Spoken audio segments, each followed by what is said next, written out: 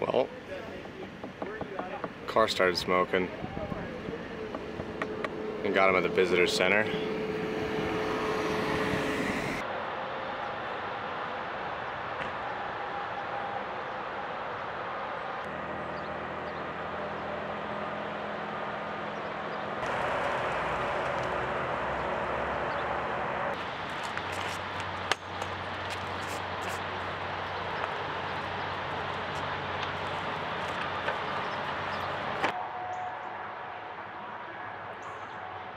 Good stuff. So, day one was complete. I didn't really do any video on it. Did a little bit of Niagara, but made it to Mansfield, Ohio, on the side of the highway. So for today, day two, I will be going to pick up Phil. For those of you who don't know Phil, he was a fellow intern at Harvard with me. So I'm going to go pick him up in Indianapolis, probably midday, and then head on over to Adel, Iowa to see Zach. And Zach was my roommate and co-worker at Harvard as well. So yeah, should be a fun day. But for now, I'm going to enjoy my tea, enjoy the lovely view, soothing sounds of trucks passing by, and I'll catch up with you in Indianapolis. Cheers.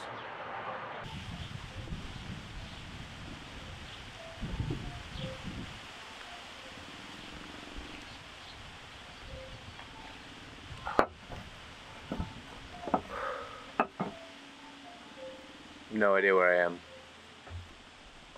but it's not Indianapolis. I got there last Wednesday, picked up Phil, and got to Iowa on Wednesday night.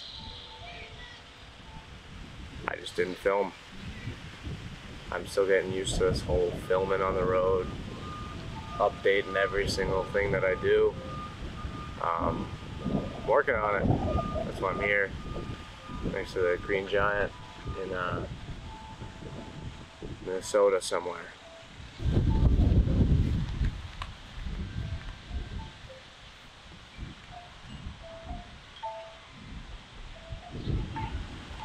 This here's 60 feet. So I'm going to Badlands tonight. It's the first actual day on the road, I feel. Up until now, it's kind of, I mean, it really hasn't sunk in either.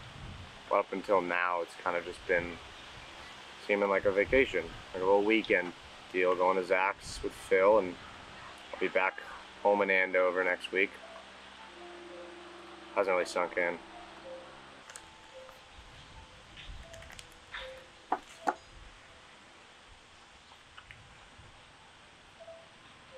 Hot. Dude looking over me.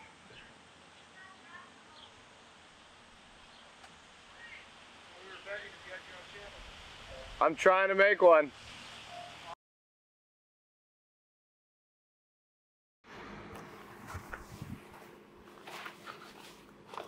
What a day. So, I'm in the park. It's totally fine. Just driving around. Super hot. Like 105 temperature, heat index probably 110. My car thermometer was saying that it was 116 at a time. Now as I leave, I turn the car on, car shimmies back and forth, and as I start backing out of the parking spot, I just see smoke come out, and I'm smelling it. I look over at the park ranger, she's looking at me, I pull back into the spot, and smoke's coming out, I shut the car off, and I'm like, oh Jesus Christ, what happened? No idea. My first initial thought was head gasket or something blowing. Just on the phone with my dad for a while, talking to him, because he used to own this car. And potentially could be a belt issue. Like I said, it's brutally hot today. Still is. It's still 102, and it's 5 o'clock. we'll see what happens. I'm gonna try and make it back to Rapid City tonight, so I can be in an area where I can bring it into somebody tomorrow morning. So far, temperature of the car has dropped. I've turned it back on 3 or 4 times and it hasn't done the same thing. It hasn't smoked, can't smell anything. So knock on wood, I can get it back to the city. Yeah, 1 week in, car troubles. Beautiful spot to be stranded though. No update on the car situation. Been to 3 shops so far, and none of them could help. The only one with a Saab technician wouldn't be able to help till Monday, and it's Wednesday right now, so that's kind of out of the question. If I can't figure it out today, probably hightail it down to Denver, so at least I'll be in an area where I have some friends and family, in case my car needs to be somewhere for a couple days. So the information that the guy gave me at the other body shop isn't correct. So, looks like I'm going to Denver today. Wasn't the first video that I expected to make. Wasn't the first week I expected to have. That's kind of what this is, you know? Just going along, rolling with the punches, and living life. So, if you came this far, you got to see some interesting stuff.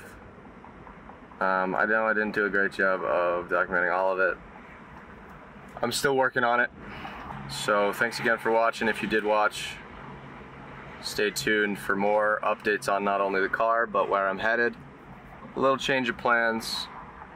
I wasn't gonna go south first. I was gonna go up into Montana, but I'd rather be in a spot where I know people, some friends, some family, if I do really need to get this car fixed.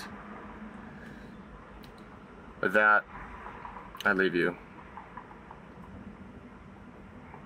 I don't know how to sign off. I'll figure it out.